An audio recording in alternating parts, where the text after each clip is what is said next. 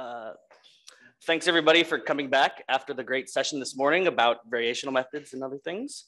I'm going to hopefully talk you through the second half of a 3-hour lecture about quantum field theory in and of itself and how it relates to quantum computing, and then how you actually compute things on a quantum computer. I will say that Dorota did a really great job with their lectures a couple days ago, setting up a pretty good pedagogical introduction to how lattice field theory works. And I'm going to unfortunately disappoint you by both not using the whiteboard very much and also going a lot quicker, and not as much calculations are going to be talked about, and sort of just give you sort of an impressionistic view of the kinds of things that if you're doing high energy physics or you're doing condensed matter physics that you think about when you're trying to work in the space of quantum computing. So having said all of that, I need to put this disclaimer out up front, which is that both the problems and the solutions in terms of this space of high energy physics and field theory and quantum computing that I'm going to talk about today are sort of the ones that I think are important to emphasize, because they're the ones that I've spent a lot of time thinking about and that sort of in our field we've agreed are kind of big deals. And certainly the solutions are going to be my own and sort of my opinions on what the good ones might be. Sort of the reason that we started out with the lecture on Monday talking about lattice field theory is that there is a sort of sense in the high energy physics community, at least, that if it ain't broke, don't fix it. And if, for those of you that are in the know, lattice field theory is sort of the only systematically improvable way to give us access to non-perturbative field theory. And so this is, this big sort of push that if we're going to do quantum computing for field theory, we probably should stick as closely to lattice field theory as we can. And so that was why the entire lecture Monday was devoted to Euclidean lattice field theory. The second thing that I'm going to warn you about just consistently is that premature optimization is the root of all evil. If you start trying to think about solving the problem in the most optimistic way and the most optimized way before you've even written down any idea of how to do it, you're going to have a bad time. You're often likely to lead yourself into trouble where you've over-optimized for the special problem you're working on and working on the general cases. And this extends from everything to coming up with ansatz for doing variational methods to trying to come up with the right way to digitize a gluon field and put it onto a quantum computer.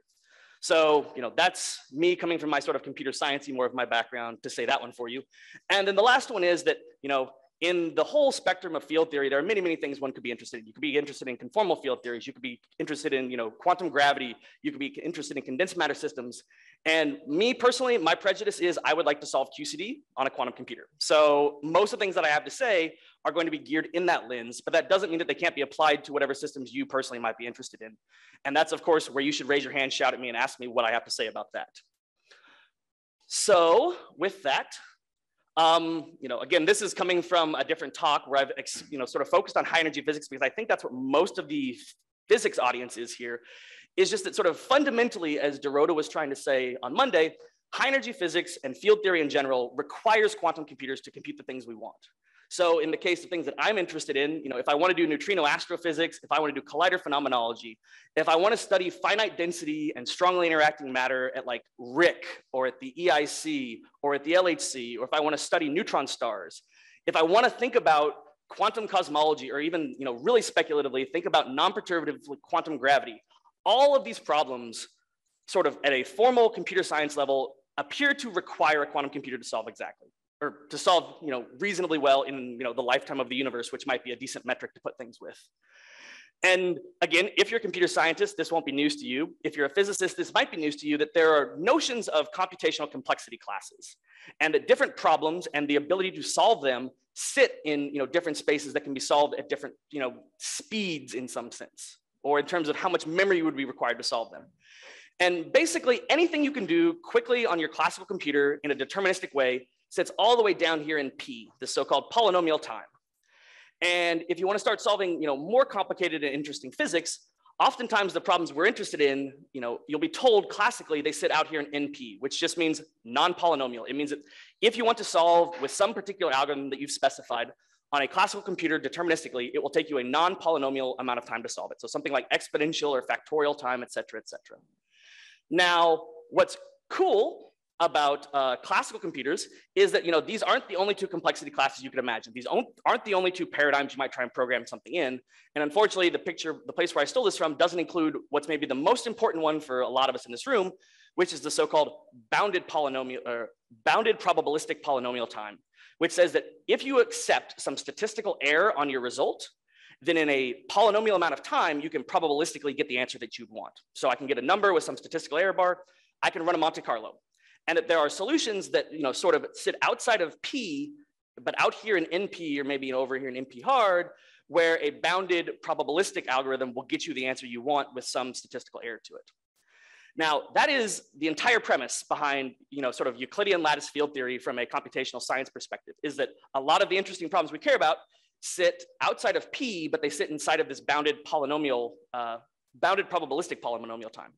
Unfortunately, all of the problems I'm going to talk about today, these ones that sort of fundamentally require a quantum computer, do not sit in BPP. Instead, they either sit in BQP, which is bounded quantum polynomial time, which is if you have a quantum computer and are willing to accept some statistical errors, you can get it polynomially. Or they sit out here in sort of QMA, which is so-called quantum Merlin-Arthur, which is a cute way of saying sort of the non-polynomial equivalent for a quantum computer. So, before we go any further, we're talking about field theories, and sort of the defining quality of a field theory is it's supposed to be infinite dimensional, both sort of oftentimes in its local Hilbert space, but sort of infinite dimensional in space-time. And so if you want to do field theory on a quantum computer, you should immediately ask yourself, whatever problem you're thinking about, is this likely to be doable now, in 10 years, or am I waiting for the exascale fault-tolerant computer of the future? Like, where in the scheme does my problem actually sit? And so, of course, because I'm a malicious instructor, I'm actually going to ask for some feedback and some comment from you guys. So suppose I wanted to run a circuit that has 100 qubits on it, and each qubit needs to be acted on by at least one entangling gate. Can I get a 50% success rate at the end of my calculation if I told you that all of the entangling gate fidelities are 95%? I see heads shaking no. Anybody think yes? Okay, why not? What?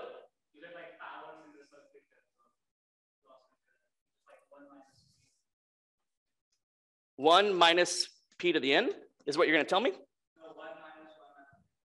one minus p to the n? Let's try one more time. Me? 1 plus raised to 1 minus p raised to the n. Okay.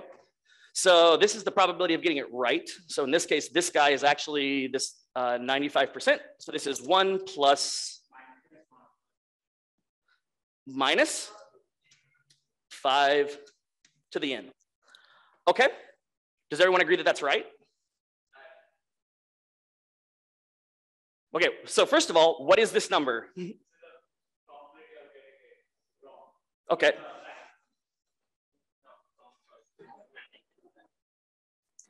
This is why it's called a gut check, is you should try with your gut and see what you get. So we agree that this is the number you want? Okay, so what is n in this case?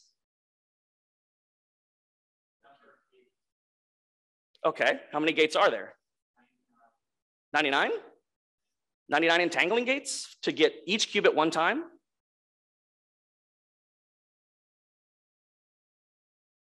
If every qubit needs to be acted on by at least one entangling gate, how many gates do I actually need? 50, okay.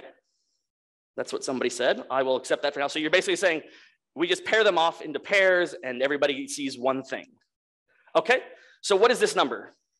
Is this above 50%?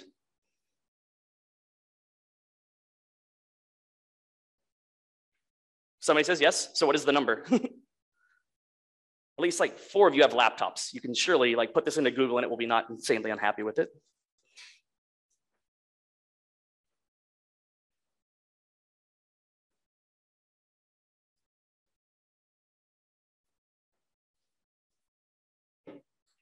First order expansion of 50 times 0.5, at least you get 50 or worse.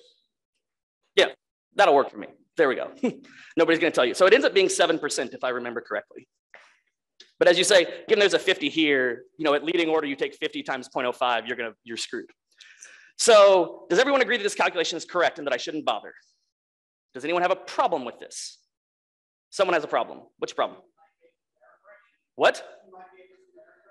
Okay. You might be able to do error correction. That is not what I'm thinking of, but that would be a good way to get around my question about whether this would work or not.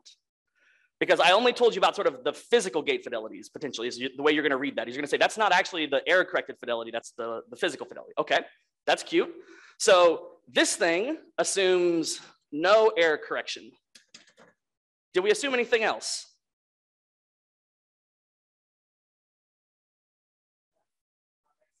What? That you need what?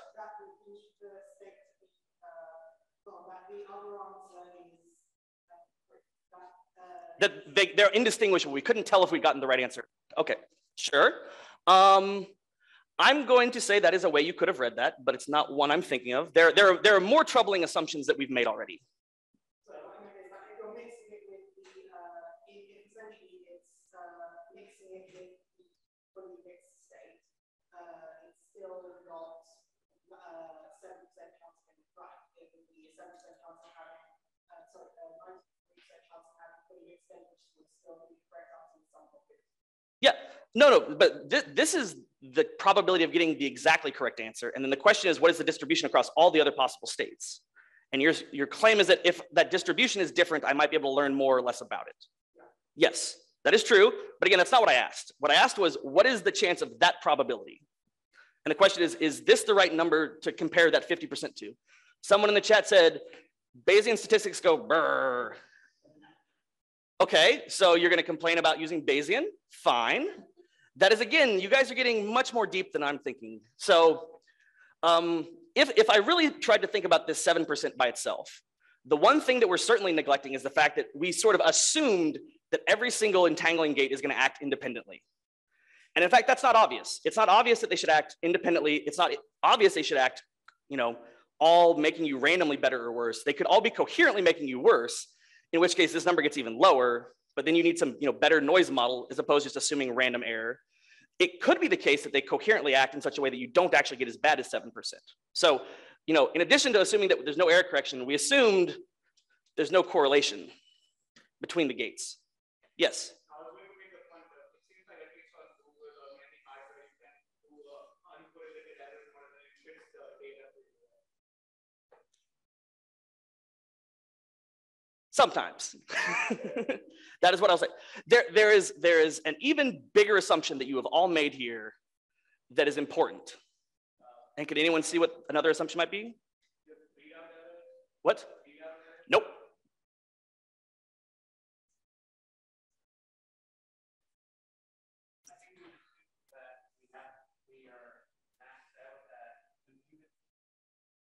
Exactly. No false positives is another guess, but no.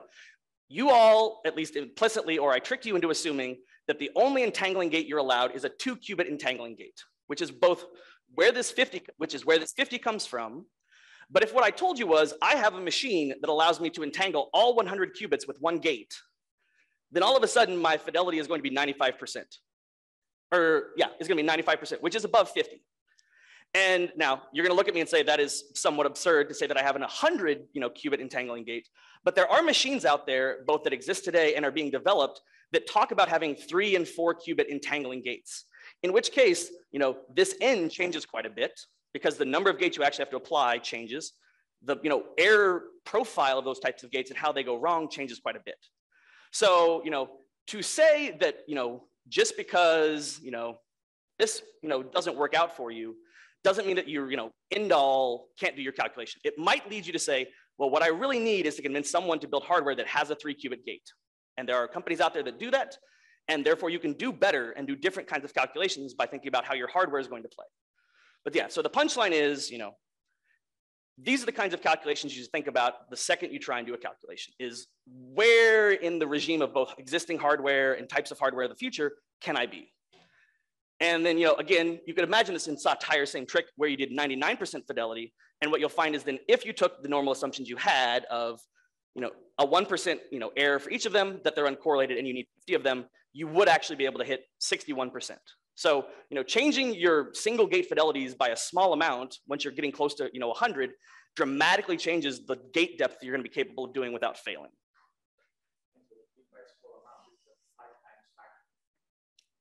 Sure. Yeah.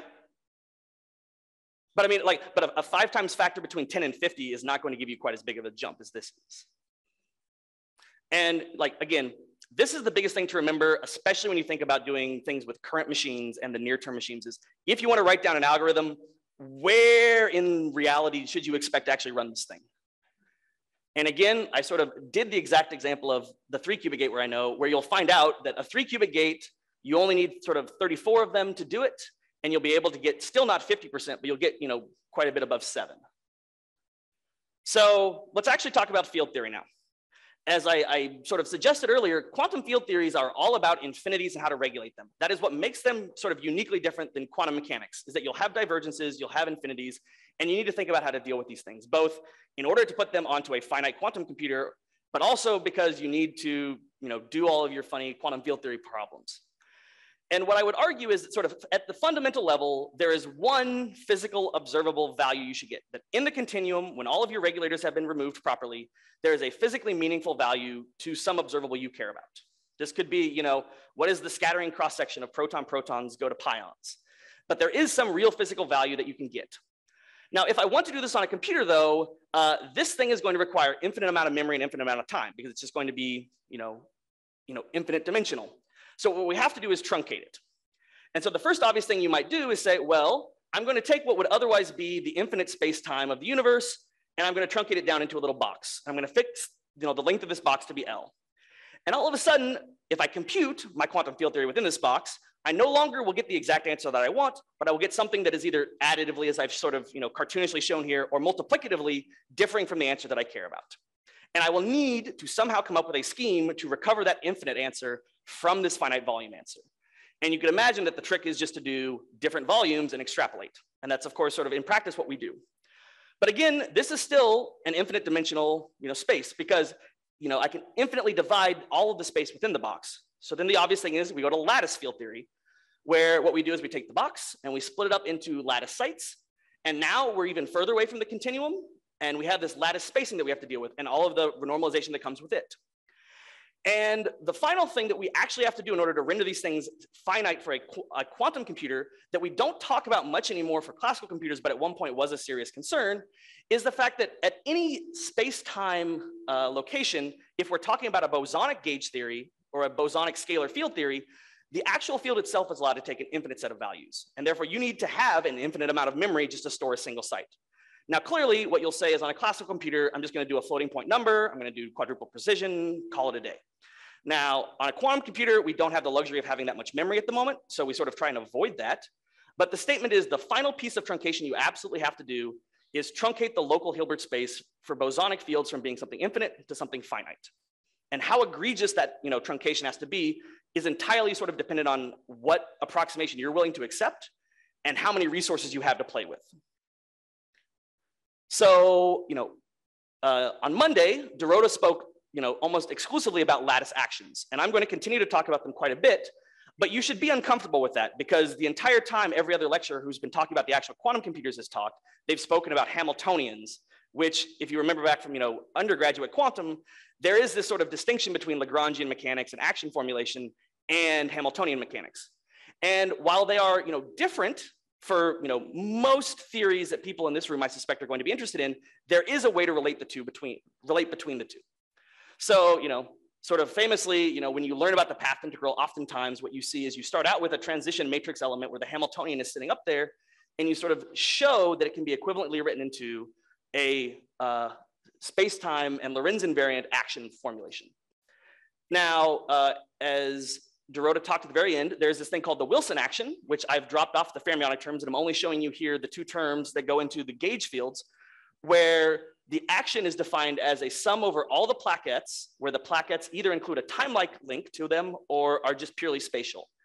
And whereas Dorota, I think on Monday, only showed you sort of the isotropic version where you don't discriminate between having time as a distinct variable, it's important to keep them separated, because when you do this anisotropic formulation, it's possible to construct a transfer matrix, which some of you should be familiar with from sort of statistical mechanics, and then use that to derive a Hamiltonian that is equivalent to using this particular action. And this particular Hamiltonian is called the Kogut-Susskind Hamiltonian. It's important to remember, though, that if you look into Kreutz or anyone else who does this back in the day when people wondered about it, this derivation requires an approximation in order to get to this electric field squared term here, where we've now taken essentially we had everything in terms of plaquettes. Now we have something in terms of just plaquettes for the magnetic term. but this electric or kinetic looking term needs to be the conjugate variable to the the plaquette, which then ends up giving you electric field squared. Now, the approximation here is basically saying that you're very, very close to the lattice spacing being 0. So you're close to the continuum that you can make this approximation. But it's important to remember that at finite lattice spacing, this is not exactly the same as this guy. It's also important, because this will be a running theme in terms of doing things on quantum computers, that the Kogut-Susskind Hamiltonian is not the Hamiltonian of field theory. It is not the Hamiltonian of gauge theories, but instead is a choice of Hamiltonian. And maybe the most consequential part of it is that it has errors that go like the lattice spacing squared. So as you try and make smaller and smaller lattices in order to get closer and closer to the continuum, this is how quickly your errors are going to change for you. And so when you try and make calculations, it's important, to, in your resource estimates, understand, how this scaling behavior is for your particular Hamiltonian. Question? So can you remind us how the factor 1 over A changes according to the dimensions? This should be, yes. So the question is, clearly what I've written here is not a general statement about any dimensions. If I recall correctly, it should be 4 minus D.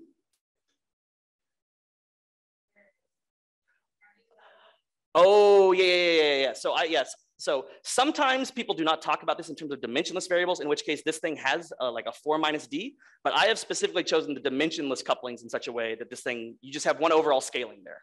So hiding inside of this electric field and this plaquette are the right powers of A that will make it possible. I believe it's 4 minus D in the dimension full version, yes. Okay, so another question.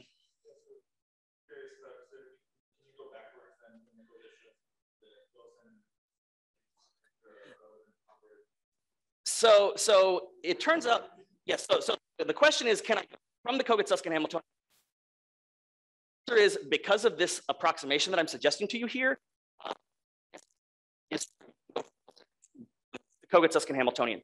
You go to the Kogut-Susskind Hamiltonian to the Wilson action, you have to make a specific choice of approximation going backwards. Otherwise, it's possible to get other lattice actions. So in fact, there are historical ones called like the heat kernel action that in fact can be derived also from Kogut-Susskind if you make a different choice. But I guess the more fundamental part of my question is, none of those are necessarily more fundamental than the other, they all flow the same. If you take the continuum limit, they will all give you the same physics. At any finite lattice spacing, there is the possibility that things can differ from each other. But not more fundamental. No. Okay. Again, because I have slides and Dorota didn't, I can sort of proselytize and say, lattice field theory has been wildly successful beyond sort of all of our imaginations. If you look back at the papers people wrote in the 70s and the 80s about what they thought lattice field theory could do, they would be blown away by the kinds of things that we do today. So again, the picture that Dorota sort of told you on Monday was you take the continuum action, you discretize it, and again, I'm going to be lazy and drop the fermions, but I'm sort of hiding them here in this S fermionic field for reasons that will become clear in a minute. And you take the whole lattice and you place in terms of plaquettes right here. And then, again, we're working in Euclidean space, so we're not doing real-time evolution like we would normally do. We're not doing the Minkowski space we care about. And then what you're going to do is, once you've constructed some action, you just using a Monte Carlo with respect to the exponential of the minus action. And point correlators in imaginary time, just the formula for any particular in-point correlator you might want. So why was I cagey about it? The reason is sort of Dorota suggested on Monday, there's many, many choices of what you can do. And they depend upon what you care about, both in terms of physics, computational efficiency, and other things. So there's the Nielsen-Niemeyer theorem, which tells you that, sort of I've written it in words, but not necessarily the exact mathematical formulation of the proof. But if you want to assume local action with hermiticity and translational symmetry, which all seem like pretty nice things to have for a lattice field theory, then any type of fermion you try and put down on the lattice that you want to take chiral, so you want to set its mass to be 0 in the bare theory and then get back also a renormalized mass of 0, is going to have doublers. You're going to have additional fields that are going to be sitting in your action when you start computing things. So it is your choice between whether you want locality, hermiticity, translational symmetry, chirality, doublers, etc. And those choices have consequences. One thing you can do is sort of this Ginsburg-Wilson equation, which introduces the idea that, well, maybe what I want is to accept that on the lattice, I won't ever have chiral fermions, but in the continuum limit, I can sort of guarantee myself that I will recover them. Maybe that's a good enough approximation for me. And in that case, what you do is you say, well, this equation here, if I had true chiral symmetry, should be 0 on the right-hand side. But if I introduce, a construction where I say, well, it's allowed to have some lattice, artifact that's going to break the chiral symmetry for me, but that lattice artifact is guaranteed to be proportional to some positive power of A, then clearly as I take A to 0, this term will vanish and I'll be happy. And so this, equation was written down very, very early on, sort of saying, here's how you can tell that you don't have chiral symmetry. Here's how you could tell, how you could sort of in principle construct one. And it was sort of lost for quite a while until people came back and realized that this could actually be to construct for you nice fermionic actions. So probably the one most of you that are familiar with it for quantum computing is going to be what are called staggered fermions. And so here what you do is you say, I am going to take all of these doublers and I'm going to sort of break them up into locations on the hypercube. And different locations on the hypercube are going to correspond to different tastes, which is what you're going to call these doublers now. And if you combine them back in the proper way where you put -1s in the right places between these things, you can sort of construct a block fermion out of the hypercube taste fields. And what this does for you is it will give you some amount of a lattice chiral symmetry. It will remove some of the doublers for you. It remains local. It has hermeticity. It keeps translational invariance other than, within the block, it clearly cannot be, but like in terms of like the blocked fermions, it will remain translationally invariant. And it turns out they're very, very cheap. So computationally, if you want to put this on a classical computer, they're amazing. And so they are one of sort of the preferred categories of discrete fermions, or lattice fermions to use. The other popular one by Wilson himself just says, well, hell, if the problem is that these doublers all have the same mass as my chiral fermions, if they're all going to give me these 0 modes as well, why don't I just add a specific term to the action that explicitly raises their energy? And you can do that. And what you'll do is you'll be able to make the doublers have higher energy, so they sort of disappear. But what you end up giving up is, the chirality, and it turns out you also give up multiplicative renormalization. So all of a sudden, you have a set of fermions that get additively renormalized as you change the couplings. And so this causes you all kinds of headaches. There are also 4 component fermions at every lattice site, so they end up being relatively expensive compared to staggered ones. And then we can talk about things that are even more expensive. So we can talk about domain wall fermions, which sort of implicit in all of these was the assumption that you have a 4-dimensional theory.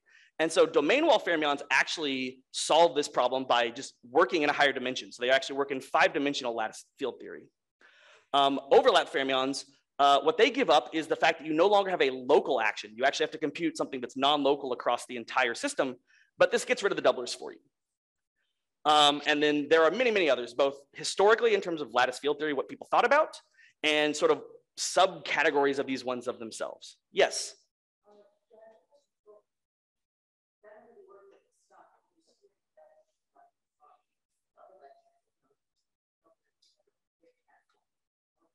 Yeah.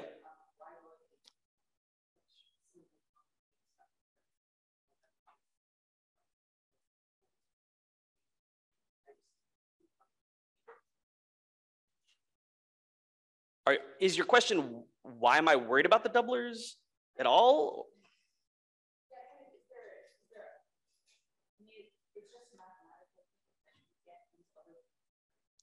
It is a mathematical fact that you get them. The consequence, though, is if you're trying to compute the low energy spectrum of your theory, all of a sudden there are all these other states that are weirdly unphysical but will show up. So if you say, what is the ground state of my system? All of a sudden, so in 4 dimensions, I end up having 16 doublers. If I asked you, what is the ground state of QCD in this case with these fermions, instead of having the single sort of fermion ground state there, all of a sudden you have this 16-fold degeneracy, which is going to give you weird tunneling effects and weird behavior that's unphysical and will, screw up all of your possible calculations you try and do. So they arise because of sort of, it turns out some sort of deep, topology of lattice field theories, but your ability to get rid of them is necessary in order to get good physics out, because otherwise it will give you all sorts of weird behavior. Is that the answer you're looking for?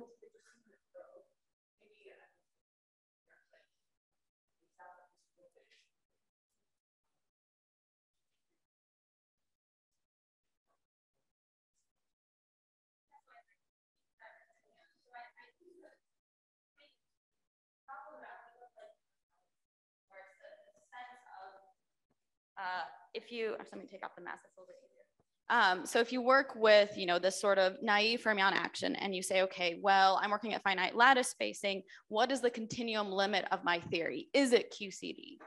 And because of these doublers, it's not, because of the universality class you want to go to has a single fermion. And if you have these doublers, you do not get that theory. You still have these 16. So you're actually simulating a fundamentally different theory. These aren't just lattice artifacts that decouple in the continuum limit. They're actually there. And so, like, as Hank says, if you look at your low energy spectrum, you would get something different, right? So for example, if I think about QCD with light quarks, we have an up quark and we have a down quark. And because there's an SU2 flavor symmetry with those quarks, we get pions. We get essentially 3 pions. But if now, instead of having up and down, I have 16 up and 16 down, I've enlarged the flavor symmetry of my theory, and I won't get 3 pions. I'll get a lot more, like a lot more. And so that's not the theory that I want. So in some sense, what the issue is with those is that they're not lattice artifacts. In some sense, your macroscopic physics is different than what you wanted. So we have to do all of these tricks of doing Wilson fermions or main wall fermions to decouple them. And your question about, well, can't I just ignore them? Can I maybe just project them out? You can try and do that. And it turns out that you can do some of the projections, so actually staggered. I was gonna say that. So that is literally what overlap fermions does, is it tries to construct a projection operator that will remove your doublers for you. But it turns out that the only way to do that projection correctly is to do a non-local operator. Exactly. And that's why that's where that one bites you, is you get rid of all the doublers at the cost of a non-local action by trying to project them out. Can doublers represent supersymmetry? Yes, there are ways to do supersymmetry. Oh, sorry, this is my usual problem. Can doublers represent supersymmetry? No, because they're always going to be fermionic as well. And in fact, supersymmetry on the lattice is its own whole discussion that actually you might be suspicious already, where we've just told you there's a huge problem with putting chiral fermions on the lattice. That should suggest to you what will turn out to be correct intuition, that putting supersymmetry on the lattice is very hard, and you have to work even harder than what I'm telling you here. I think there was another question.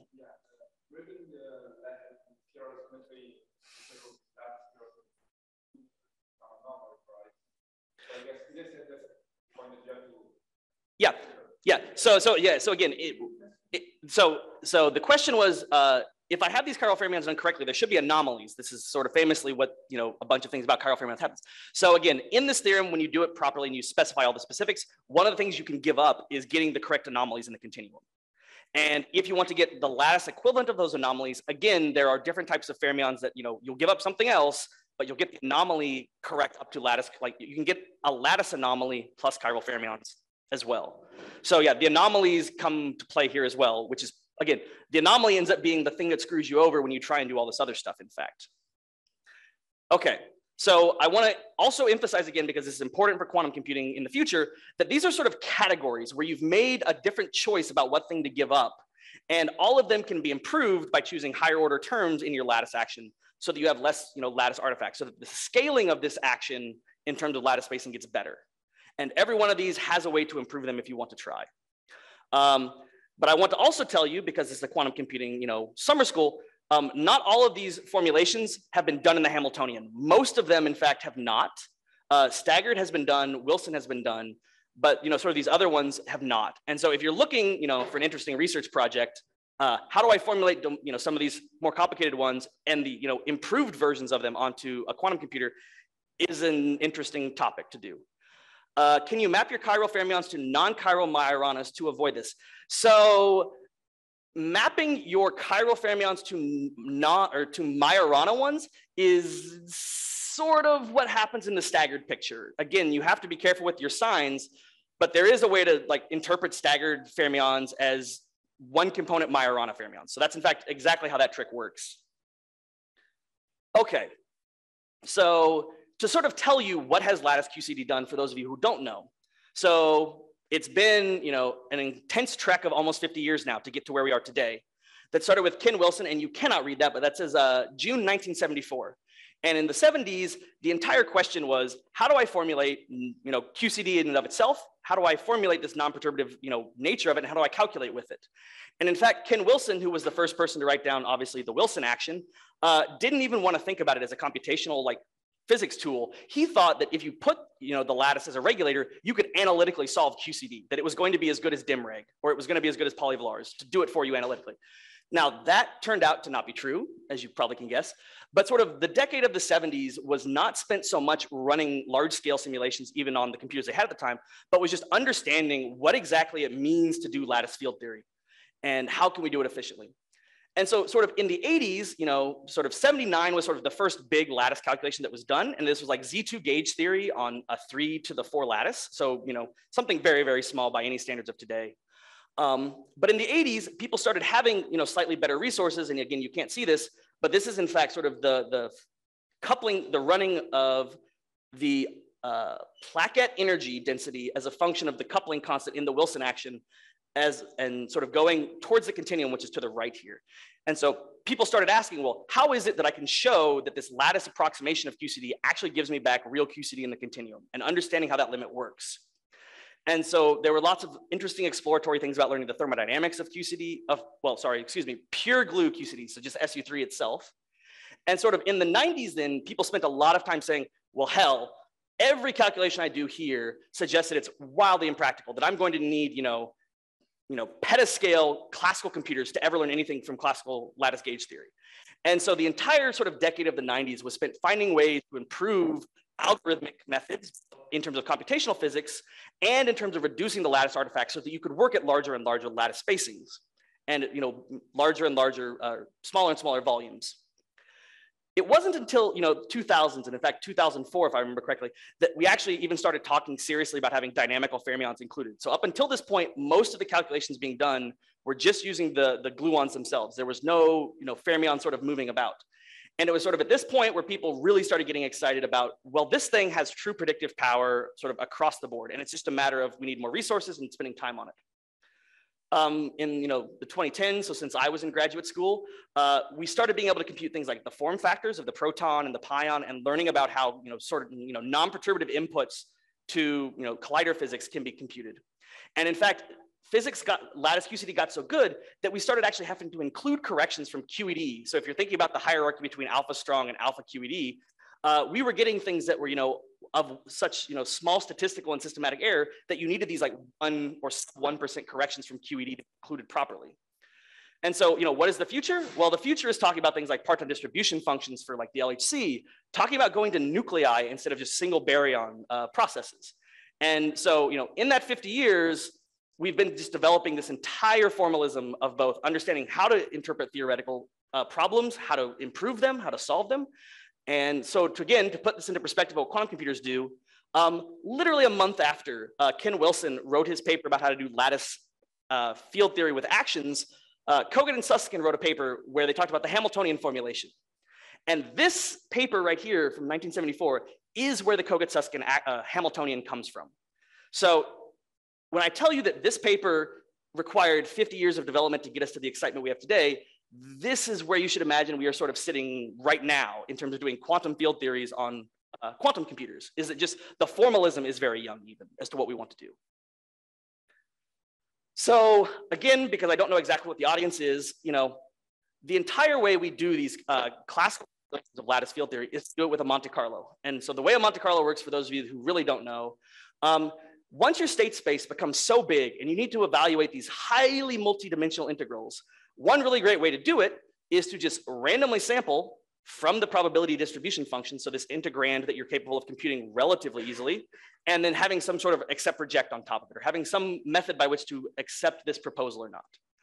And this, again, goes all the way back to the 50s, where Metropolis, Rosenbluth, Teller, and Teller came up with this idea. And this is sort of the entire formulation of Monte Carlos for physics. And the idea is, again, if I have some really convoluted functions I don't know how to evaluate, and I would like to know maybe the area inside of this, what I can do is I can definitely, compute the area of this box. And I can definitely put points inside the box. And it's much easier than trying to, find this curve and evaluate it, to just say, if a point lands inside of the red, I count it. If it lands outside, I don't.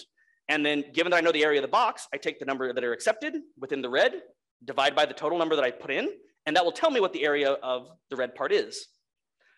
And that is the profoundness of Monte Carlo.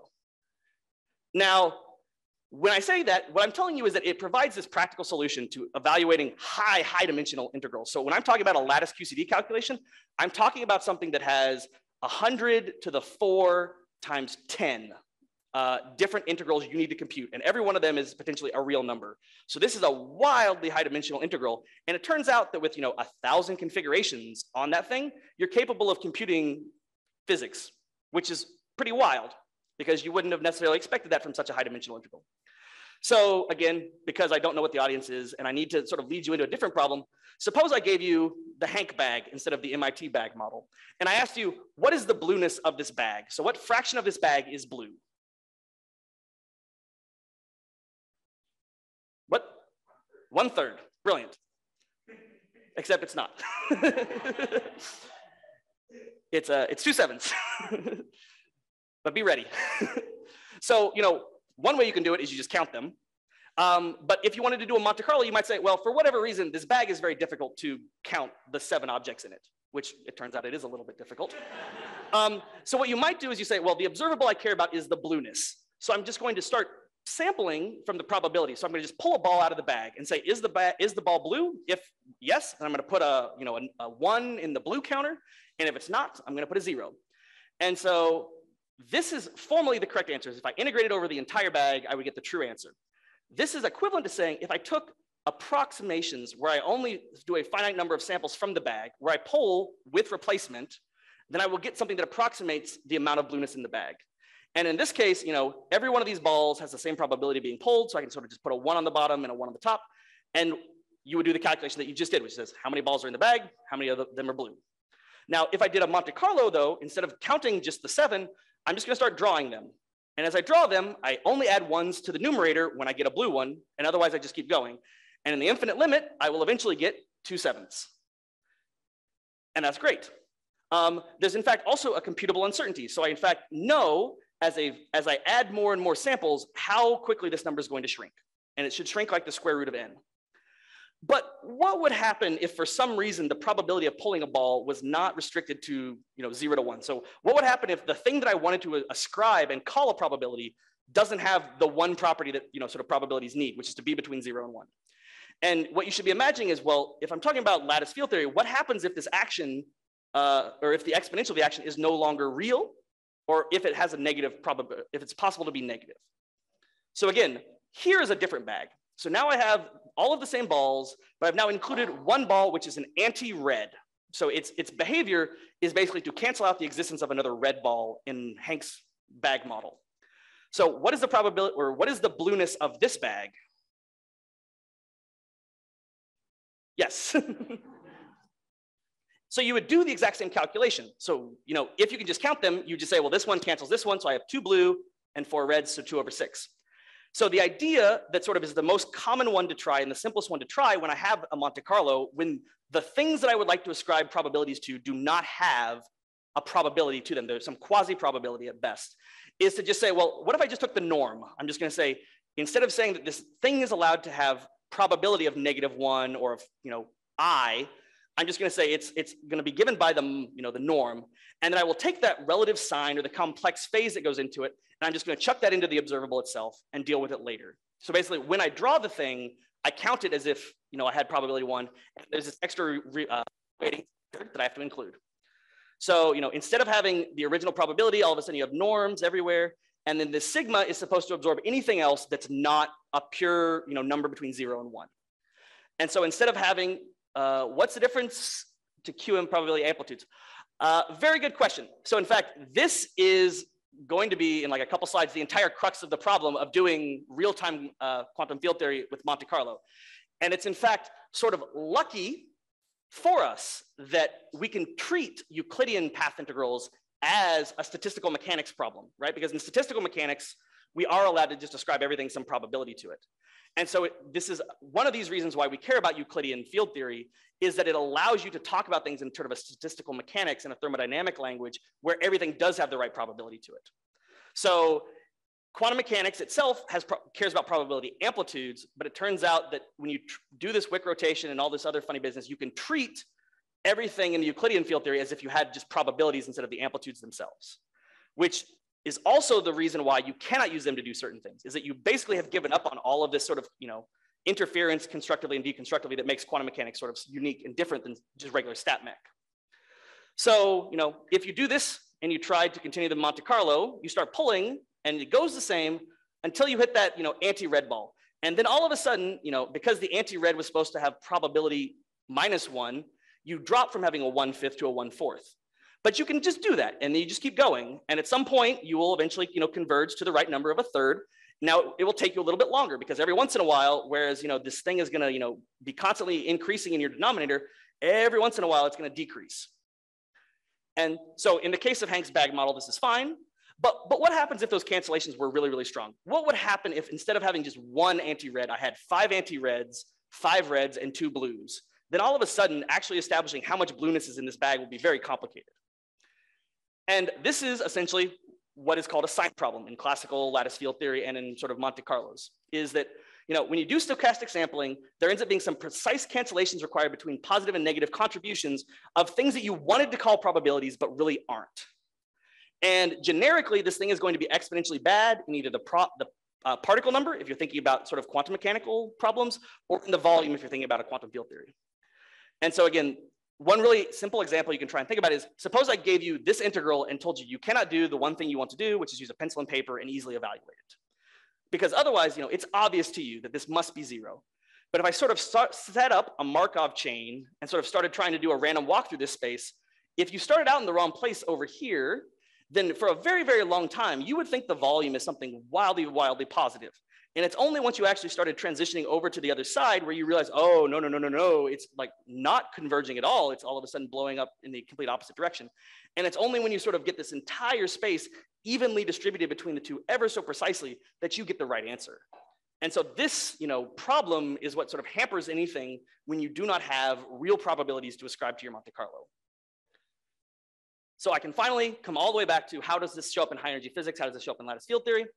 So as we talked about, the way to get an observable is I have the integral over, the action, which can have some imaginary part and some real part, and then the observable itself. And just in the same way that we did reweighting, you might try and do the reweighting where you split this off into a calculation of the expectation value of O times that imaginary phase that can come up, and then divide by this so-called, sign, which is what, the other term here is. And if you have no imaginary part of your action, if everything is purely real, then the exponential of it will be purely, positive, and you can just rescale it so that it's going to be fine.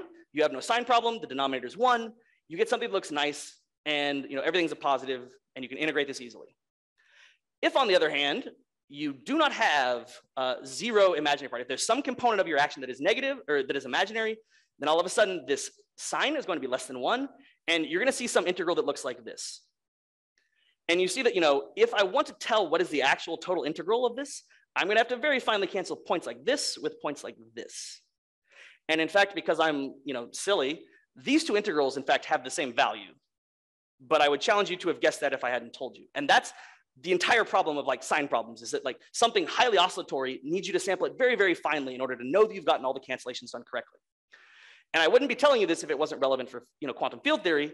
And the fact of the matter is, if you do finite density, so if you want to do something with a chemical potential where you start trying to study nuclear physics or neutron star equations of state, you'll have at least some component of your action that is imaginary. You might have a real part, the real part might dominate, but you will have some amount you have to deal with.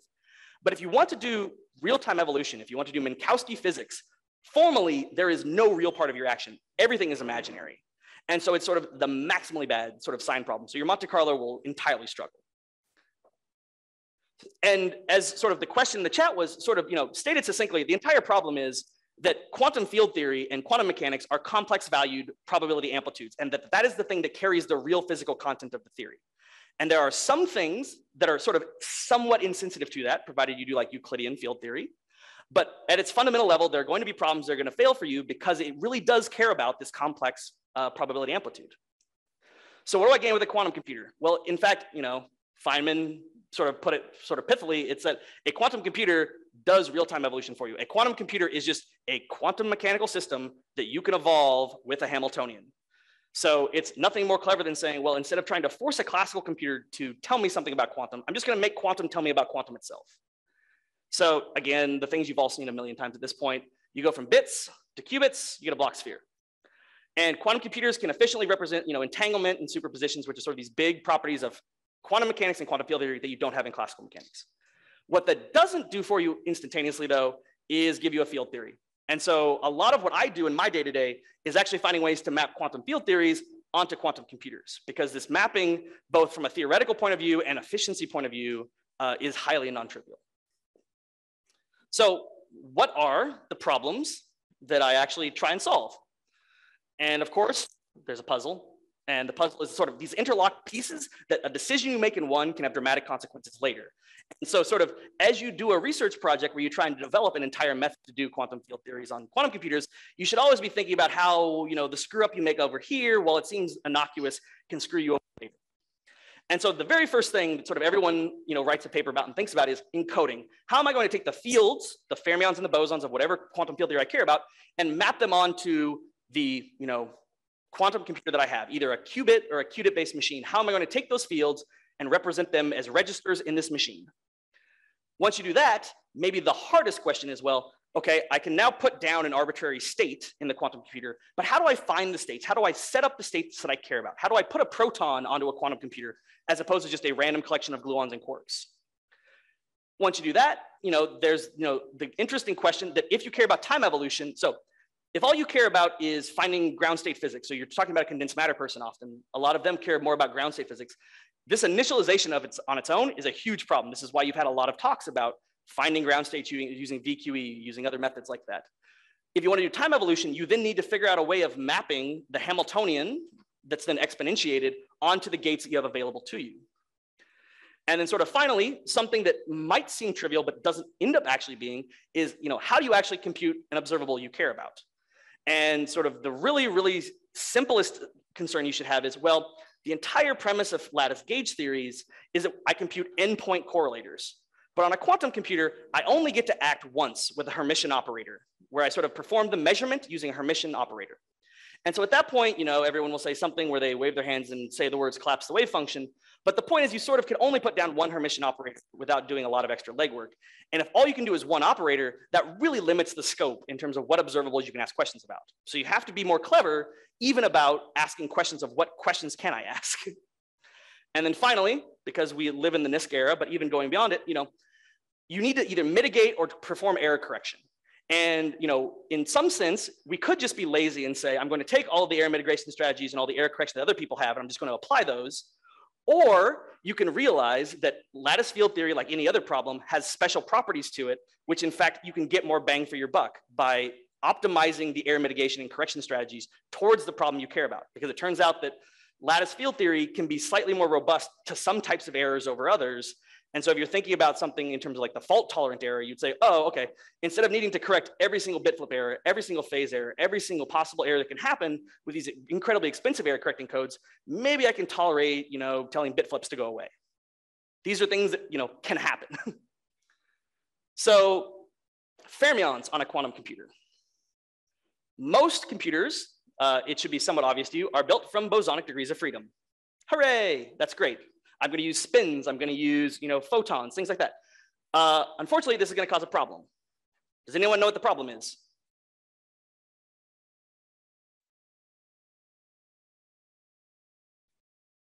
What?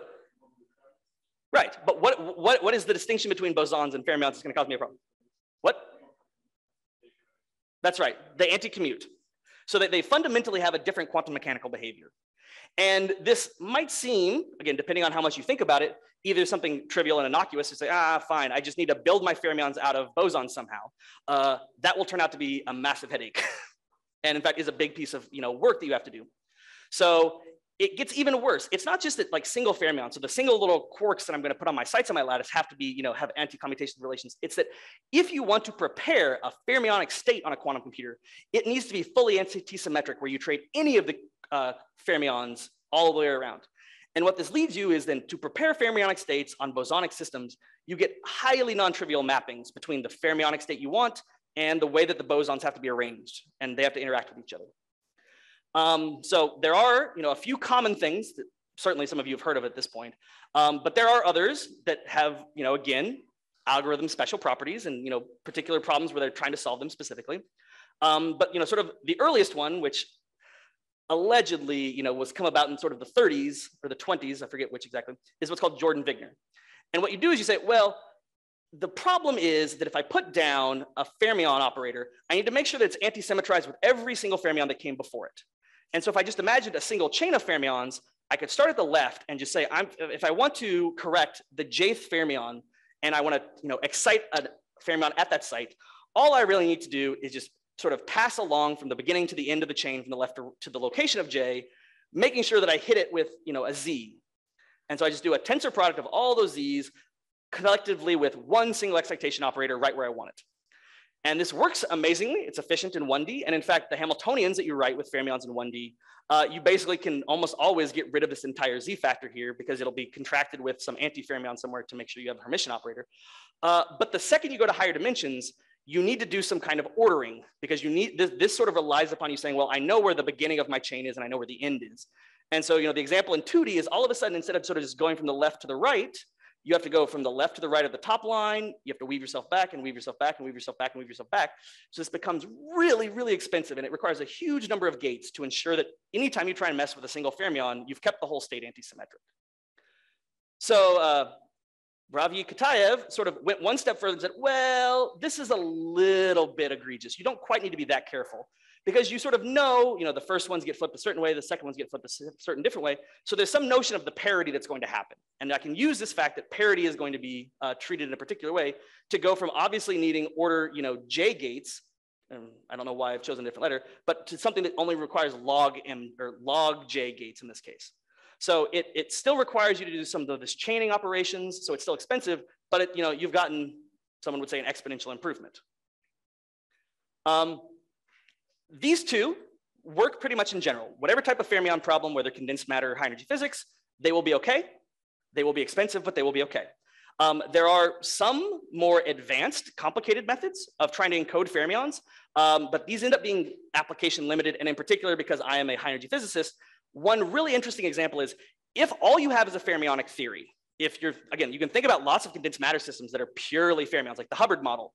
There are lots of really cute optimizations you can do above either of these two that will get down your gate count and get down all of the complexities in terms of scalings by quite a large amount. But the second you actually have to couple those fermions to a bosonic degree of freedom, in particular, if there's like bosons sitting at the links between these things, a lot of those methods blow up and get you back to these bad scalings. And so it's a complicated question of, which applications can you use better methods? Which ones are we just stuck with this? And can we do other things with fermions? And then the last thing that sort of is really interesting that people have talked about recently is, well, why don't I just design a machine either from the ground up as a fermion machine so that I have a quantum computer that acts on fermionic states, or in the process of going from physical qubits to logical qubits, I'm actually going to encode a logical fermion as sort of the fundamental data type that I have in my error-corrected computer. And so there's a little bit of work talking about how to do this. And if you're looking for an interesting research project, I can guarantee you that how you mix and match quantum error correction with making logical fermions is a great thing that both condensed matter and high energy people would care about a lot. No, really. What? Because the problem was solved in 2019 by Eric Zohar showed that any type of gauge field that contains a Z2 in its group can actually completely defermionize the field. So the statement is that Zohar and collaborators showed in 2009 that anything that has a Z2 embedding, you can completely remove the fermions out of your theory. Yeah. So there are theories that I care about that don't have Z2 as a very nice embedding. Oh, okay. There are also the cases where you can do this, it is expensive and it costs you other things. There are trade-offs to that formulation. Like any formulation screws you somewhere. That's just the way the world works. So yes, if you want to get rid of your fermionic degrees of freedom, there are ways of both locally removing it and non-locally removing it, which Zohar has done a lot of work on both of them. But there are weasel-worded trade-offs that you have to make in other places. So yes, it is true that you can remove your fermions completely sometimes, But whether that is the optimal approach that you want to go with, it's not always clear. Because in particular, there are non-local encodings that are really terrifying to me about, connectivity of gates and things. But yes, that is in fact some of the things I'm thinking about where the application is limited in choices, is that there are lots of ways to do this, including just straight up getting rid of fermions from your theory. Okay, so I, in fact, personally have not spent a lot of time thinking about fermions because so many other people have, and the condensed matter people spend a lot of time thinking about that. So what I've spent a lot of time is thinking about how to digitize the gluons, because they have a completely different problem. And there's in fact sort of like a little letter that was written for the SNOMAS process for high energy physics, which doesn't mean anything to anyone, where we sort of tried to enumerate all of the possible discussions of ways to digitize bosons that have been talked about. And as I sort of said, there are lots of choices that are some combination of you have a particular Hamiltonian, you choose a particular basis to write them in, and you truncate them in some particular way.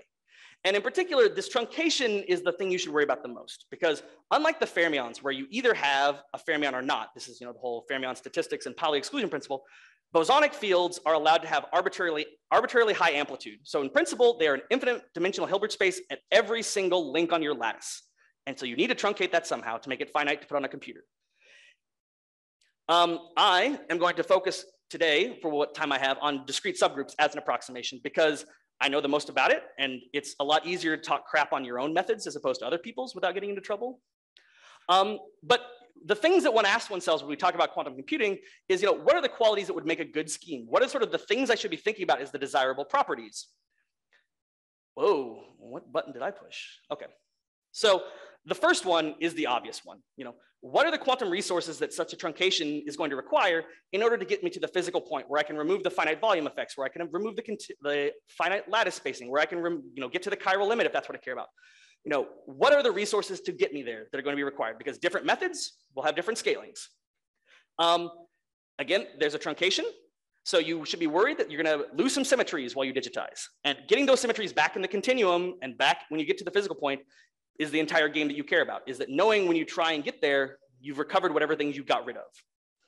And then personally, I think, can the scheme be simulated classically? So there are ways you could imagine of treating bosons where you make all of them into fermionic fields. So there are methods called fermionization. And these could work in terms of being a very useful and an efficient encoding on a quantum computer. The problem, though, is you cannot simulate that classically. So the only way you will know the first two questions in some extent is to have a big enough quantum computer to test them on. And so you're sort of chicken and egging yourself where you're waiting for the machine to be big enough for you to learn about how good your truncation is, whereas other schemes either can be attacked classically or analytically by hand. So before I talk specifically about discrete groups, let's again sort of just talk about the general thing. So one way you could go about digitizing is say, I'm going to start from the Kogut-Susskind Hamiltonian, which is again, a particular lattice regularized version of the true continuum Hamiltonian I care about. What you should notice, sort of trivially, is that there's two obvious bases you could choose. You could choose to work in something where the electric field is diagonal, or you could work where the magnetic field is diagonal. Lots of people choose the electric field because the electric field is just an E squared, whereas this is, the trace of the product of 4 different links where each link is its own independent degree of freedom. So, what you could do is take the electric field basis, and then what you do is say, I'm going to take all the electric fields up to a certain amplitude. And the important thing again to remember is that once you've done this, once you've made your choice of basis and you truncate, you are no longer actually using this original Kogut-Susskind you wrote down here, because this thing in principle has an infinite dimensional Hilbert space. What you're really doing is some approximation of it where you have the normal thing plus some new operator that has who knows what behavior depending on what truncation you've chosen. So what can this thing do? Well, it can break symmetries. If you're really wild, you can break unitarity entirety.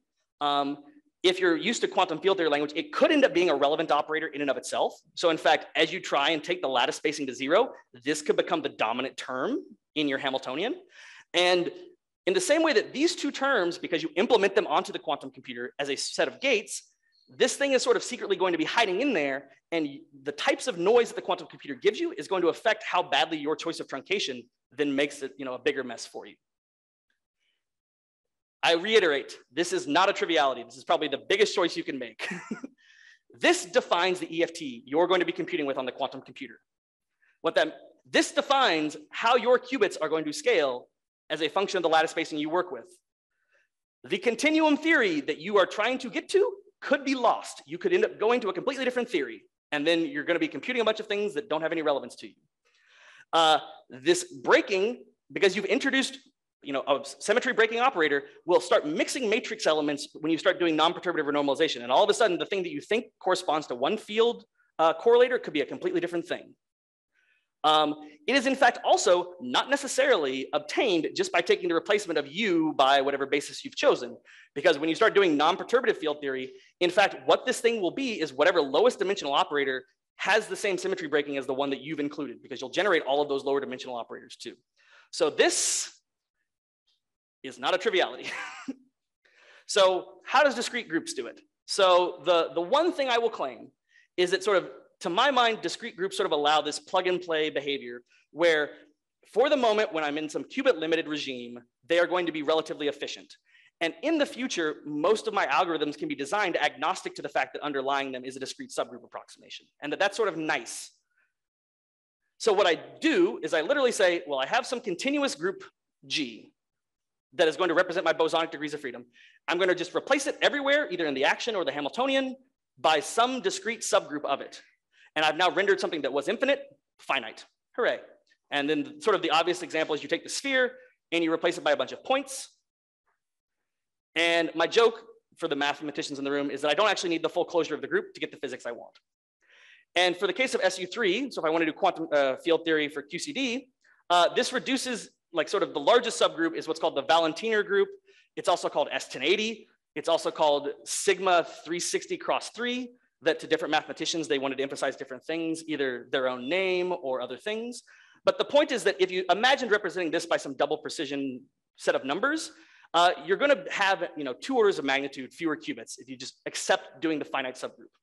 And again, as I sort of said about this plug and play idea, I secretly believe that in the same way that lattice qubits started out as using discrete subgroups themselves because classical memory was expensive, that someday we will have large enough quantum computers to replace whatever other constructions we have by the standard 3x3 double precision matrices. So again, for those of you not up to speed on discrete subgroups and discrete groups, the idea is, again, if I have more qubits and I have better computers, I can do bigger groups. And sort of there are, the ZN groups form sort of an infinite tower that approximates U1 of QED. If you're interested in U2 instead, there are these so-called binary groups and binary dihedral groups and dihedral groups and binary dihedral groups. If you care about SU2, then there's the sort of the platonic solid, the double covers of the platonic solids.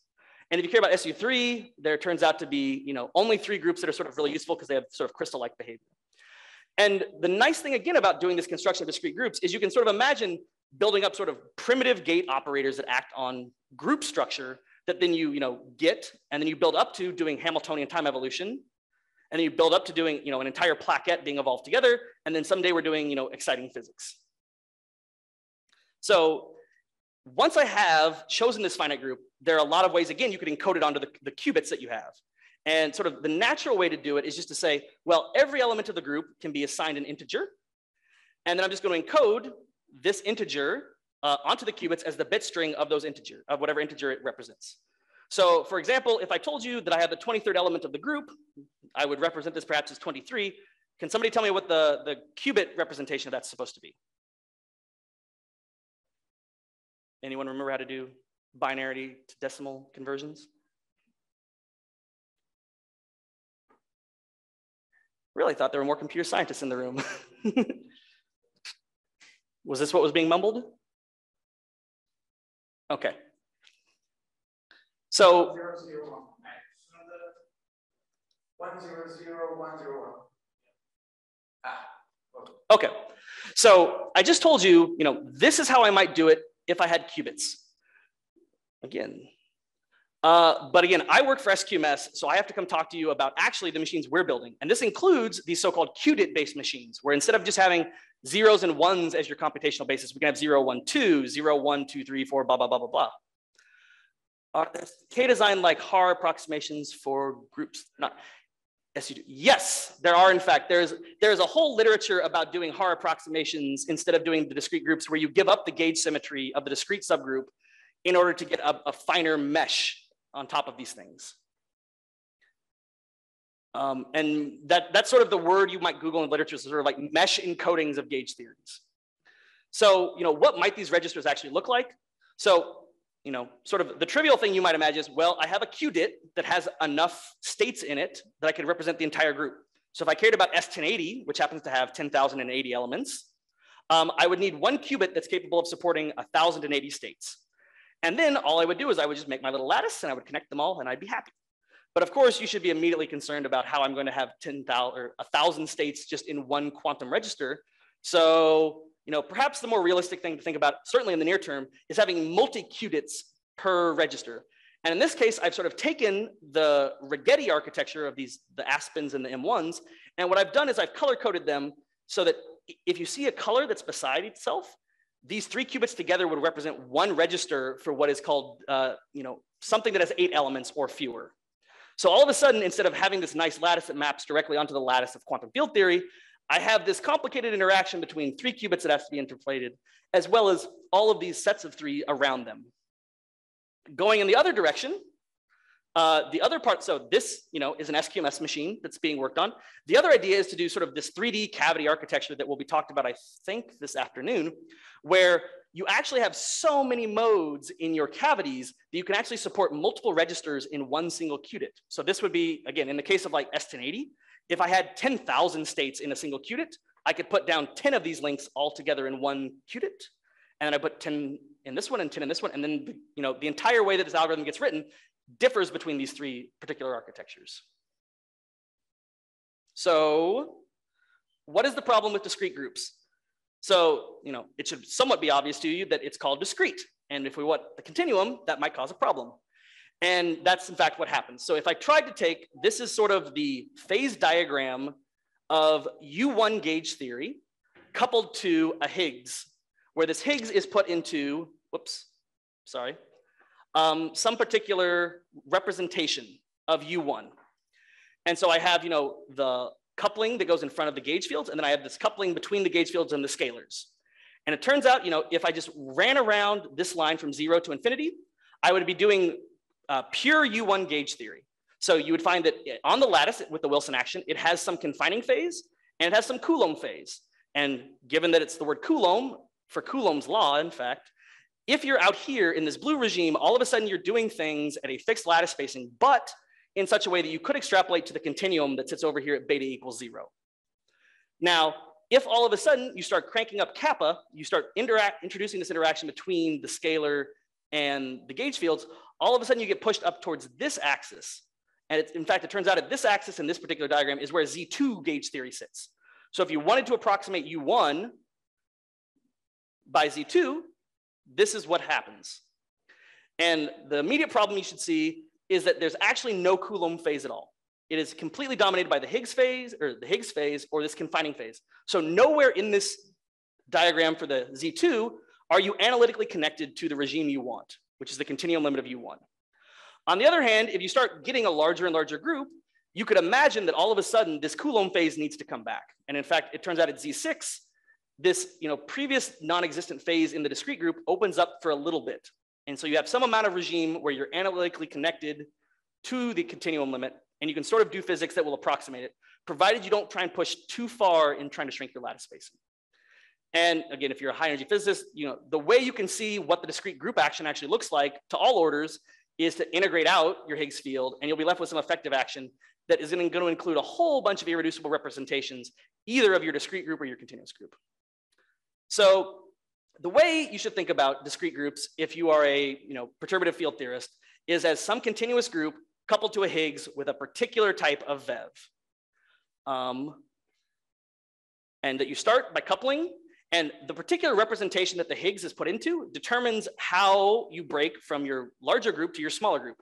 And so you can imagine if you put this Higgs field into a representation where it is a representation of both the discrete group and the continuous group, and it's the largest one, then you will break to that discrete group instead of breaking all the way down to the bottom, the way the canonical Higgs does.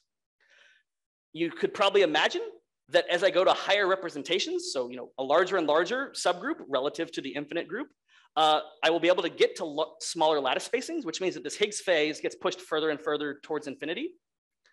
And if you dislike this approximation of using discrete groups because you're going to have this obvious Higgs phase, note that this lattice spacing artifact here is very similar to the fact that when I do a lattice calculation, I will recover rotational symmetry, so SO4, for the low-lying state. So if I start asking about very, very IR physics on a lattice calculation, I will see rotational symmetry restored.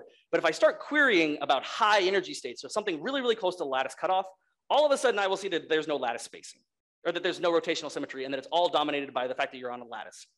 And it's a similar picture here, that if you ask about IR physics and you can make this discretization error sufficiently large, or push it to sufficiently high in the UV, then you ought to be able to get the same IR physics out. And I told you this nice picture. This picture was worked out a long time ago for Higgs's coupling to U1. It turns out, again, because non-abelian gauge theories have complicated irreducible representations, that understanding how the Higgs couples to non-abelian G's and breaks to non-abelian subgroups is hard and complicated, and people are working on it. So how can I predict what this freezing transition is? Yes? Question? In the use of this Higgs physics, you break down to applications subgroups, so you have like for the for the secondary that program. But in this case, because we're breaking down for discrete ones, I guess the Higgs the bosons will also be Yes. Well, yes. So the question was, if I do regular Higgs breaking, I'm supposed to be left with some continuous symmetry, or I break it completely, in which case I generate a bunch of Goldstone modes that are supposed to be, the low energy excitations. Those are continuous variables still. What the hell happens if I do a discrete breaking in this case? You get something that looks like a discrete Goldstone mode, which is exactly as weird as you think. It's going to have sort of topological behavior to it. And in fact, what this phase hiding out here is secretly a topological phase of whatever gauge theory you're talking about. There was a question in the chat about, can there be domain walls, i.e. cosmic strings, in the model if one introduces the Higgs? Yes. So as many people who are more familiar with cosmology are well aware, when you start trying to take continuous symmetries and break them to discrete symmetries, you almost always end up with domain walls. So you will have cosmological effects like that in this theory if you thought that, some discrete group was really the way that the universe acted. So there are ways of, maybe learning something about the non-perturbative QCD cosmic strings, if that was something you really wanted to know by doing this. But it's, not at all obvious that when you do cosmology, you would want to suggest the Higgs breaks in some of these sort of super contrived ways. Yes? This SO4 argument says to me that there's some clear, Fermi argument behind that. It's not clear that this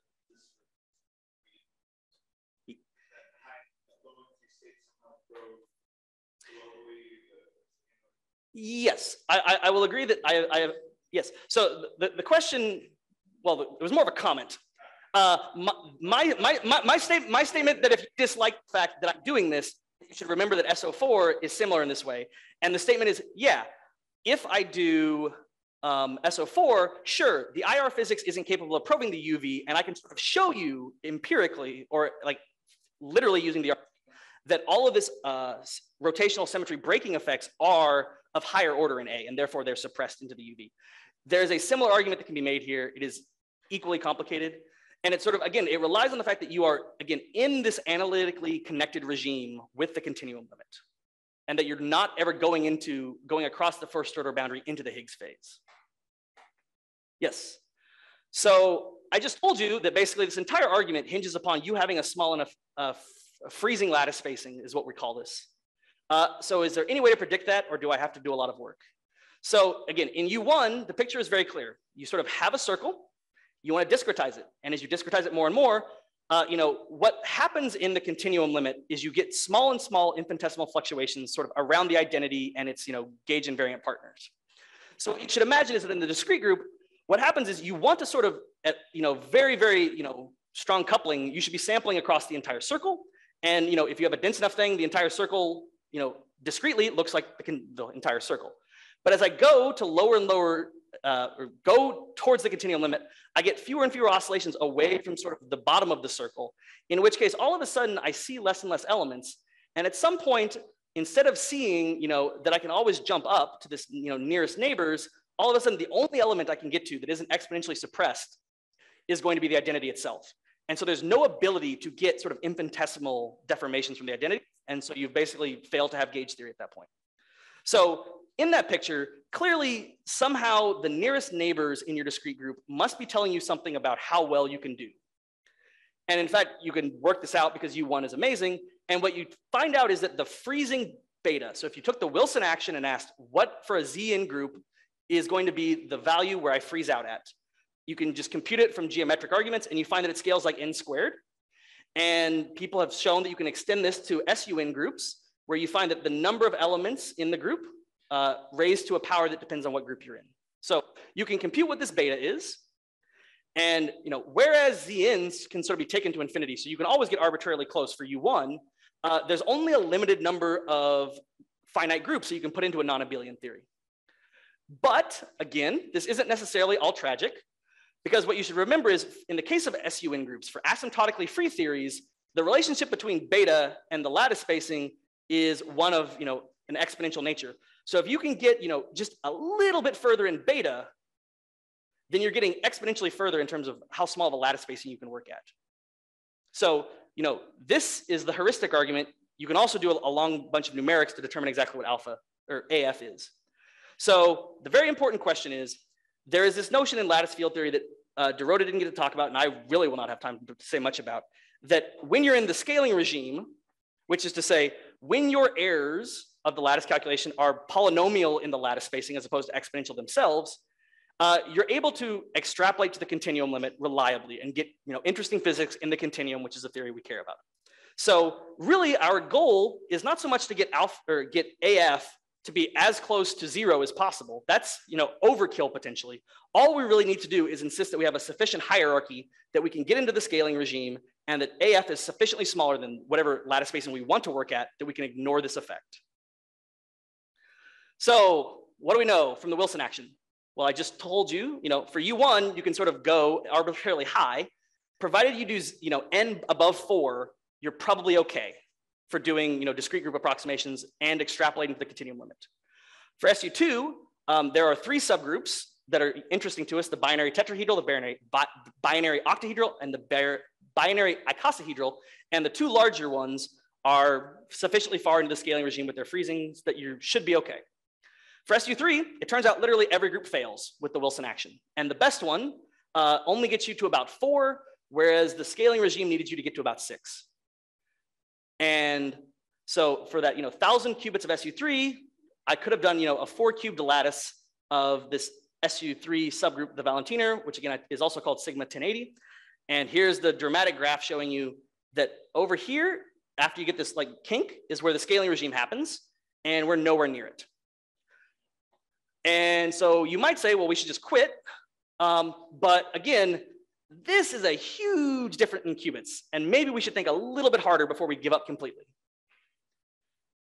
So I've sort of subtly hinted across the entire rest of the talk, why the hell should we even use the Wilson action? Why are we using the Kogut-Susskind Hamiltonian? Maybe there are better things that will avoid this issue and will solve all of my problems for me. And in fact, we know historically that the Wilson action is inadequate for many of the things we want to do in classical computation. And sort of the story goes that the Wilson action, if you write it out, is really f mu nu plus a term that goes like a squared. And so one way to deal with this lattice artifact is to do what's called semantic improvement, which is where you literally add new terms to your lattice action to try and cancel off higher order lattice spacing effects. And one way to do it is you add 2 extra terms, one of them which then becomes the rectangle of 6 links, and then one of them which is the parallelogram, which also has 6 links.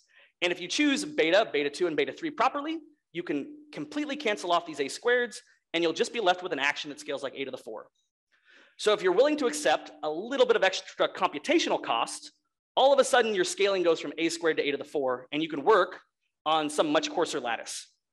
Now, the problem with this that you might worry about is that the rectangle and the parallelogram all of a sudden need 6 links instead of just the 4. So I've introduced some slightly larger non-local behavior to my action.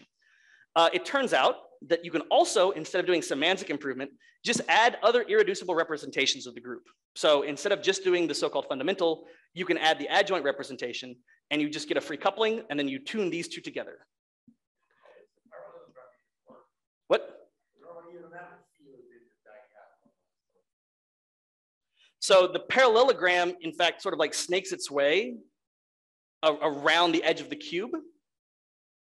Oh, okay. It's not really a geometrical one. Yes, it's not really a geometrical one. It's the thing that looks slightly like it if you rotate it in the right direction. So the argument is, again, all actions agree in the continuum, all actions disagree on the lattice. But there's a sense in which the same physics, in the sense that you will be working at the same lattice spacing, happens if you tune the Wilson lattice coupling and you tune whatever other ones you have. And so, these sort of diagonal lines that are sort of hard to see, I suspect, are supposed to be if you do a perturbative calculation where everywhere along that line, you're essentially doing the exact same physics regardless of which couplings you've chosen. So the idea then would be, well, if I do these modified actions, maybe I can get away with lower truncations. So I bring you back this picture that we had before where there was this closed regime up at the top, and I've colored it specifically. And in the case of Z4, so not Z2 as we talked about, but Z4, previously it also did not have any opening into the Coulomb regime. But if you add in this extra term, which is the adjoint term, and you look at the entire phase diagram in those two couplings, then what you get is that you still have this green confining regime, you still have the Higgs regime, but instead of just having the red and the green, if you take a diagonal across this, you can enter into the sliver of the Coulomb phase. So instead of doing Z5 and being able to do it with the Wilson action, you can do Z4 and save yourself 1/2 bit by just doing a little bit of extra computation. And while the difference between Z4 and Z5 isn't that dramatic, you could ask, well, is this enough to help S1080? And of course, I wouldn't say it if it wasn't going to. And so what you do is you need to find the phase diagram. So in this regime is where the Higgs is hiding. Over here is somewhere where the confining phase happens. And the question is, along this trajectory, can we get into the scaling regime phase? Now, something that's relevant for quantum computers, but also for classical computers, is this idea of state prep. If you want to compute the observable physical properties of some state, you need a way of preparing that state. And unfortunately, I don't know what a glue ball looks like. I don't know what the proton actually looks like in terms of quark and gluon fields. So instead, what we do is we construct correlators, which are sort of, again, in this case, 2-point functions of all the possible operators that we know on the lattice that have overlap with the state we want. So all of the operators that have the right quantum numbers for the state we want, and then we sort of diagonalize after doing all of the possible cross correlators between them. And that will give us the cleanest signal we possibly can, and will give us what's called an interpolating operator that will give us some sensible approximation of the field we care about. So in the case of what I'm about to show you, in order to do this, there were 10,000 plus independent operators just in the zero momentum sector across the 20 possible symmetry sectors of my lattice to compute glue balls when I did particular types of smearing on them. And this is just sort of a schematic little piece of what some of them look like. And in conclusion, this gray point here and this blue line are what you get from SU3. And so you sort of should extrapolate both of those to the zero lattice spacing limit, and you see that they don't even agree with each other. And then this red line is in fact just doing an S1080 calculation. And sort of as I promised you, these two do not agree at any finite lattice spacing, but they all three sort of appear to converge together in the continuum limit. So the argument is that if I use some modified action, I can do well enough with S1080 to not have to use the full SU3 and save myself a bunch of qubits. We did other glue balls as well, you can check. And this seems to all reproduce all these things at 10 times higher energy than we had previously known. And so what it seems to be is you say, well, if all I care about is the finite volume effects and the lattice spacing effects, these observables suggest that an S1080 approximation of SU3 is going to be good enough at least until you're talking about machines that have more than 10 to the 5 qubits. Yes? Yes, there is an understanding why this curve is flat, and that understanding is here. Again, what you have is something where you're taking a bunch of terms and you're trying to cancel off relative A squared terms. And it turns out that if you choose these things correctly, this thing either goes away completely or the actual numerical prefactor to it shrinks. And so it happens to be that people had shown with SU3 itself that when you do these modified actions, you get better lattice spacing effects. No. So this line is not consistent with 8 to the 4 scaling, but it is consistent with reduced A squared, which is what you were expecting from doing these modified actions. If you had chosen a sufficiently modified action, you should in principle be able to completely cancel it. But this one and then the other, so this one is the most egregiously flat one. The other two ones you see a bit more curvature in terms of a squared. But you should have expected that it was better than the unimproved Wilson action. Whoops, now I've completely gone off the rail. Oh, cool. Okay. So I'm supposed to end, so I'm going to end by saying, so I just spent a whole lot of time talking about just how to put gluons onto a quantum computer. What would an actual algorithm look like?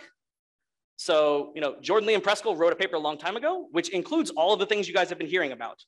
I'm going to have to do some kind of vacuum prep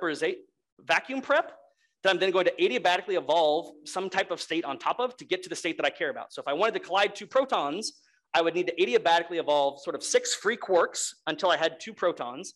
And then once I have the state that I care about, I time evolve it with either trotterization or something else, and then perform a measurement.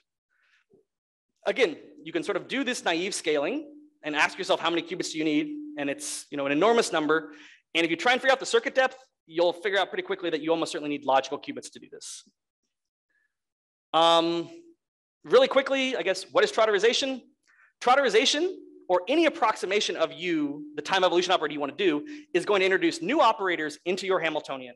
So you should imagine any approximation of that you do is some form of renormalization of the Hamiltonian you care about that will introduce new operators, and you need to understand what they are. Because as you take, in the case of trotterization, it's the time step. As you take that step larger and larger, you deviate further and further from the actual line you care about. And what it does is it in fact causes eigenstates to mix at non-zero lattice spacing. So this entire curve can just be understood as the exact eigenstates mixing with each other under the behavior of these new terms you've introduced into your Hamiltonian. And what this strongly suggests is that something like quantum smearing, the way that we do classical smearing for lattice gate series, is going to be important. UV states are probably going to be a problem. If you think about doing 3D field theory, so 3 spatial dimensions in one time, you should know that your density of states in fact grows with energy. And what this means is that on a lattice calculation, most of the states that exist are lattice artifacts. So if you start having contamination of excited states into your simulation, it's going to get worse and worse and worse as you try and go from the one-dimensional theories we do today to the big theories.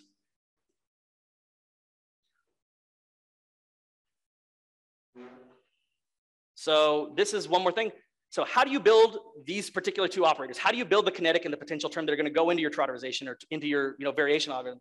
So if you're doing a gauge theory, all you really need to do is once you've specified how your registers are built, either with discrete groups or some other approximation, you need to specify how to invert those gauge elements, how to multiply them together, how to take a trace of them, and how to perform a Fourier transform.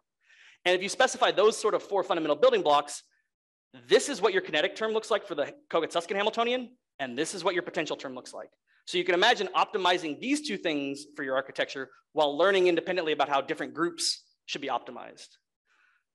We did this for these DN groups. We ran them on Rigetti. And what we found was that you can get something like 80% fidelity for these 4 primitive gates, but the doubly controlled phase gate was critical to getting this high behavior. So the entire reason at the very beginning that I made a whole stink about 3-qubit gates, it's because they are very helpful. Kogut-Susskind, as I rambled, is also not the only Hamiltonian. There are improved Hamiltonians. And these things, depending on what lattice spacing you work at, give you, huge factors of savings, a factor of an order of magnitude without costing you more gates when it's all said and done. You can also build them. Can you compute it today? Not really. Your fidelities are pretty weak. Is a CC not the same as a Toffoli? I believe the doubly controlled X gate is the Toffoli, yes, but that is not the same as the CC phase gate. I was very ambitious. I already told you that though, so that's fine. If you want to compute observables, you'd better know how to write them down in terms of your lattice Hamiltonian. So that's hard and scary. There are nice scalings you can figure out. And I will just skip more bad life stories that I've learned about. Lots of things. Yeah, maybe we'll just end with this. So as of right now, today, if you really want a great research project, even though I gave you a bunch of other little ones, today, the best estimate for doing QCD is something like 10 to the 8 logical qubits and 10 to the 55 T gates. And this thing, could take a little bit less than 3 years of runtime on an exascale quantum supercomputer. And that should indicate to you just how far away we are from doing it. But it makes a whole bunch of assumptions. It assumes that you're going to do a huge lattice that, as we've talked about, choosing other observables, can take fewer qubits. They use the Kogut-Susskind Hamiltonian. We've already talked about other Hamiltonians being better. They choose a particularly egregious truncation for QCD, which takes something like 24 qubits, whereas most people who have written papers about SU3 find that somewhere between like 5 and 11 is going to be a properly reasonable amount. They take trotterization with a really loose error bound, and all of the other methods that you've learned about from Sohaib and I forget who else was talking about that, can maybe help you. And they're very platform dependent in terms of where this estimate comes from. And so choosing different pieces here, or choosing all of them completely differently, could bring this down. And in fact, it must be brought down. Because if you want to destroy humanity or help humanity by learning of cool quantum chemistry, these things are only estimated to take something like 10 to the 7 logical, or 10 to the 7 physical qubits and 10 to the 20. Oh yeah, this needs to come down if we want to be in the realm of practicalness and convincing the hardware people that are definitely going to try and work for the NSA or work for Pfizer to help us as well. And with that, I will quit and say thank you, and I'll take whatever questions you have left.